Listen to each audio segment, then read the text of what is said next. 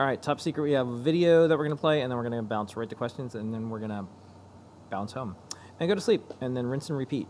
All right, take it away, us. Lady Ada, what is this?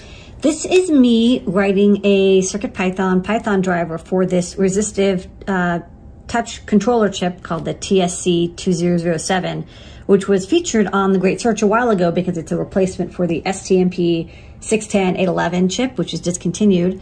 So I've got it hooked up here to my Feather M4 with an OLED, and I've got it so when I'm touching the screen, the touch points are showing up on the OLED. So it detects the touch, it detects the pressure, and then it prints out the X and Y.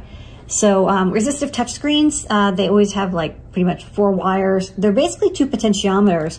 And you don't technically need a chip to do it. Like you could read it with just the analog inputs on a microcontroller. But these chips do all the filtering for you, and like they can detect pressure, and there's all the math, and like it's all done for you. So it's an easy I2C STEM IQ board coming into the store soon.